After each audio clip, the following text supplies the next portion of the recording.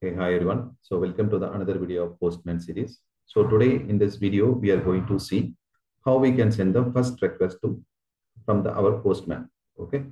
So we have a lot of open free API websites are available. So the one of the famous one, you must have know about this REQRES website. So where you can take the endpoints and you can do some practices. Okay.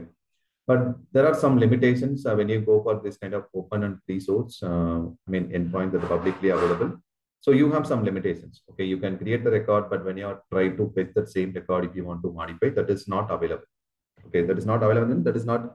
So they have some limitations. So this is one of the API. API website is available for the samples. You can see here, test your front end against the real API. Okay, so these are all fake data, and you will get almost like a real-time responses, and it will be always 24/7 it will be running. Okay, because creating the API and making it up and running all the time, like you have to post it to some server, that will so when it is come to the financial wise, it will take some cost. Okay, so there are some list of free and open API.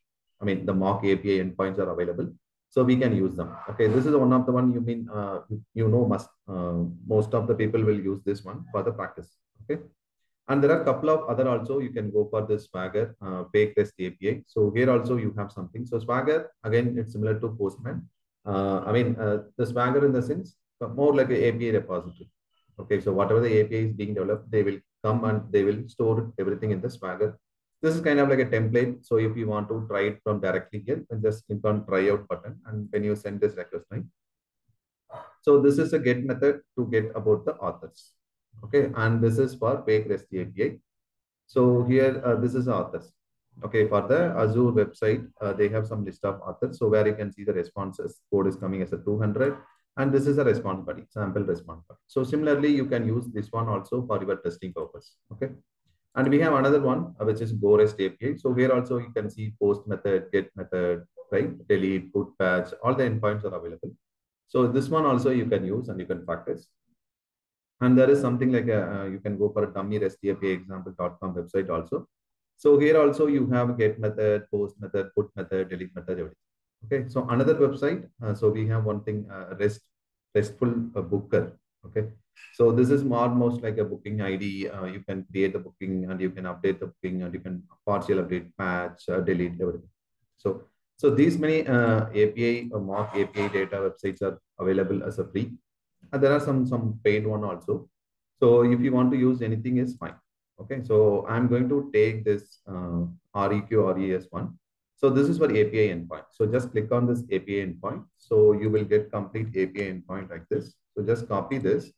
So we'll go to the Postman. Okay. So in the Postman, by default, like I told you earlier, so you will have this My Workspace as a default when you do the sign in the Postman. Okay. So now I'm going to create one workspace for this particular learning series. So that is I'm going to name as Postman tutorial. Okay. And I'm going to have this as a personal one. Okay. So you can have, you can create multiple workspace, that is up to you. So the Postman has that feature. So you can have multiple workspace. Okay. This is a workspace just now we created. So this is how your workspace look when you signed into the Postman. Okay. And there are some features available for the paid version also. So if you want to upgrade, so you can just click on the upgrade button and you can go to the billing option. So from there, you can see the billings. Okay. So now this area, right? So this plain empty area, this is called as a workspace. Okay. So sorry, not a workspace, workbench. Okay. So this is workspace. So we are into the Postman tutorial workspace, which is like a placeholder that is given to you from the Postman. Okay. And whatever the work that you are going to store here, it will be backed up in the Postman cloud server. Okay. So this is workbench. So I'm going to open the new tab. So you can click on this new also. Otherwise, if you go to this new, you have different options. Okay. So you can open the HTTP request and you can go for the web socket, gRPC request, collections we want to create, mock server, lot of things. Okay. So now we'll click on this new tab. So which will open your one new request tab. So I'm just copy pasting that value. Okay. And this is a basically get method. That is what we have copied from here. Okay, so here you can see this is a get method list of users. So what is the response they have given? Response code, it has to return as a 200, and this is a sample response. Okay, so now we'll come here, we'll send this request. So you can change this two-pan view. So if you're not compatible with vertical one, and you can change for the horizontal one like this. Okay, so here you can see we clicked on the send button. So the request went to the server and we got the response. So how does it work, right? So as a user from the Postman, we are sending the request by giving some API endpoints. So when you click on the send button, it will go to the respective server. The server will respond to you, again, Postman in the response tab. Okay. So this is what happening. We are sending the request. It is going to the server. Server is, responding the relevant response that is getting visible in our response tab. Okay. This is what our response tab. Okay. Whatever you are seeing the right side, this is called response tab. Okay. So now we are getting some details here, like we are getting the 200 and whatever that they have given in the response, right? This is a response we are getting. Okay. So likewise, you can go for a post method, everything. So we'll start with a get method. Okay. So this is a get method. So if at all, if you want to create your own API, right? So there are a couple of options are available. So simply you can go to this mockapi.io. Okay. So when you go for a mockapi.io, you can create your own API. Okay. It is, you have to do the sign in. So there are some limitations against with the pre account. We'll see that one. So once you go to this mock API, okay. So first thing you have to sign in. So already I have signed in by using the Gmail, or you can create your own account itself. So what you can do now you can go to here and you can create the projects. Okay. So you will get the screen. So when you click on this project, so new project name. So for example, I'm giving the Postman tutorial.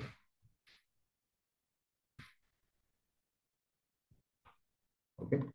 And if you want to give any API prefix, so for example, the API will look like HTTPS, company name like abc.io/user/ right? So if you want to provide any prefix, you can provide. Otherwise, you can ignore. This is optional. Okay. So for example, if I want to give Postman, okay, I can give like this. And if you want to invite somebody to collaborate, that is also available here. Okay, and this is also optional. So when I click on create, one project is created by the name of Postman tutorial. So now I want to add my resources. Okay, so this is how the endpoint looks. Okay, so till.io, it is called base URL, correct? And this is coming from the mock API website. Okay, so they are maintaining our collections, our API endpoint projects. And this is Postman, which is the resource that we have given while creating the project. Okay. So now we have to start adding the resources, right? So for example, I want to define the resources like a users, okay, or employees, anything you can give. So ID, so that is default one. So created, if you want to have, you can have, otherwise we can close this. So name, avatar also, I will remove this. So name, I'm just going with a couple of details, name, mobile number. Okay, so mobile number, you can use the Packer.js. So Packer.js is again one more library which will give you the mock data. So for example, the name, right? So name, when you click on the find name, you can have like a find name or first name, last name, middle name, right? So we'll select as a first name. Okay, so this one also I will change it to first name. Okay, and mobile number also, if you want to provide mobile, so here must be relevant to some mobile number like a cell phone number or telephone number, something should be like this. Yeah, phone number is there. Okay, and phone number format, again, it will give you something else. The format, the phone number format. So name, mobile number, and we can go for an address. Okay, so address, you can select what kind of data type, right? So the JSON support string, number, Boolean, object, array, everything, right? Only these things. So string, Boolean, data, Boolean, object, array, and date is again date format. Okay. So address, I'm going to have it as an object because in the address, you will have the door number, street, and you have city, state, right, country, everything. So that's the reason I'm giving as an object, and you can go for like a skills. So the skills, I can give it as an array because one user might have n number of skills, right? Like API testing, mobile testing, performance testing, everything. Okay. So these are the attribute that I'm going to have it as a schema. Okay, so this is my request schema. I mean the JSON schema. So now if you scroll down here, so you can see the get method. This is how the get method will look. Okay, and if you want to use the post user, this is for endpoint. So I can just click on the create button now. So now our resource is created. Okay, so now if you want to generate some users here, like for example, I'm giving as a 2 users. Okay, so when you click on the 2 here, you can see the data is generated. So now what I can do, I can copy this. This is my endpoint. Okay, so this is my endpoint. After that, I have a resource called users. Okay, so let me go to the Postman, open the new request tab here /users.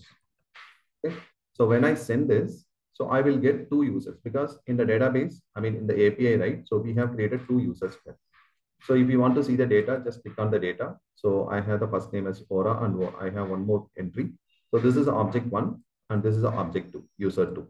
Okay, the same things are coming in the Postman as well. Okay, so this is one API where you can create and you can experiment it.